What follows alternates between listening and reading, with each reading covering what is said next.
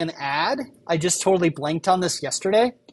When we started exploring the equality operator, and we looked at it in depth and realized that when we say it checks the value of the two operands, in the case those operands are variables of a class type, it means it's comparing references, not like the sequence of characters in the string.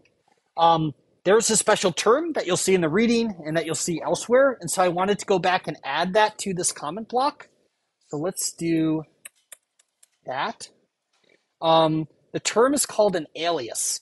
So when you see something referred to as an alias, or when you say these two things are aliases, it means that there are two variables that refer to the same object.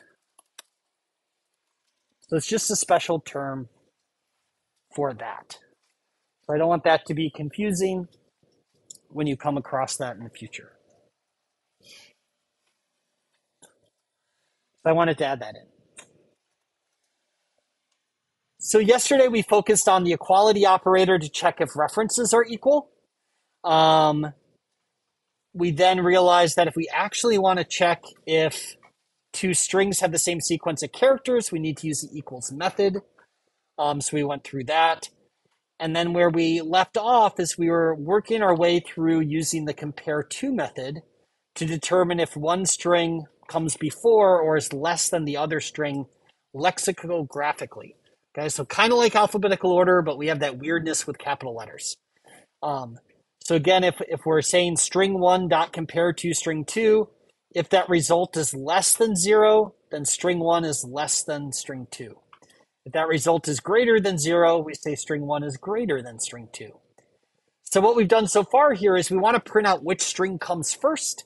And so we're storing which string that is in this variable first string. And now we're to the point where we can like print that out. So we can say like system.out.println. The first string is first str. And I see students write a lot of code just like this, primarily on like practice free response questions or on the exam when you don't have BlueJ to help you out. When you do have BlueJ to help you out, you try to compile this and it doesn't compile and it tells you that first str is undeclared. Okay? So watch out for this pitfall, especially when you're writing code by hand. The reason why this variable first str is undeclared is because while we do have a variable called first str and we are declaring it, meaning telling Java its type right here, the scope of a variable is limited to the innermost pair of curly brackets, the innermost block. So this variable first str doesn't exist. It is not accessible beyond this block. This variable first str is another variable, a different one, just happens to have the same name. It doesn't exist outside of this block. So there is no variable first str declared here. Okay? The solution to this is when you do want to initialize a variable within an if-else statement, you need to declare that variable before the if-else block. So up here, I need to declare first str as a string. And then I can simply initialize it inside of my if-else.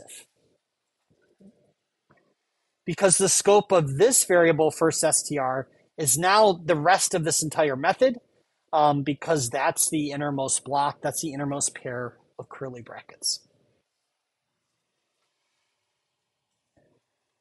That's the first pitfall to look for. So make sure you're declaring your variables. If you're initializing variables inside of an if-else block, make sure you declare them before that block.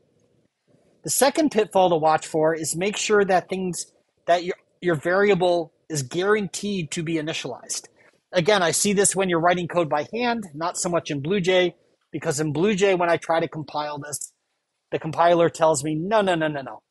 The variable first str might not have been initialized. So the Java compiler is smart enough to realize that my if-else doesn't cover all possible situations. Because if the result is 0, neither this line is going to execute, nor this line is going to execute. So the way I can solve that is I can either add an else to ensure that first str is initialized. Or I can initialize it up here to a default value, let's say null, so that I'm guaranteed that by the time I get to this line of code, first str has been initialized. And now it actually compiles. So those are two pitfalls to watch out for. Again, primarily when you're writing code by hand. Make sure you declare your variables before your if, else blocks, and make sure that they get initialized either by one of those blocks or you give it a default value. And then you'll be in good shape. So the fact that we really need to be a little, I want to print a different message if they're equal. It doesn't make sense to try to print null. In fact, that will crash. So we need to only execute this line of code if the value of first str is not null, right? If it's still null, we don't want to run this line of code. And so while yesterday I was complaining, or at least trying to be empathetic to the sense that, oh, it's unfortunate the equality operator doesn't compare a sequence of characters, but I reassured you that sometimes we really do want to compare the reference. Here's an example of that. We do actually want to use, in this case, the inequality operator. We want to say if first str is not equal to null, then we'll print the first string as this. This line of code is only going to execute if first str is not equal to null. Otherwise, that means the strings are equal, so let's print something about that. Strings are equal, just for completeness. So again, good example here of using the inequality operator to actually look at the reference, the value of that variable, and see that it is not null.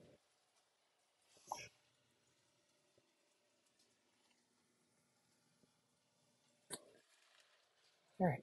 At this point, we need a little bit of practice.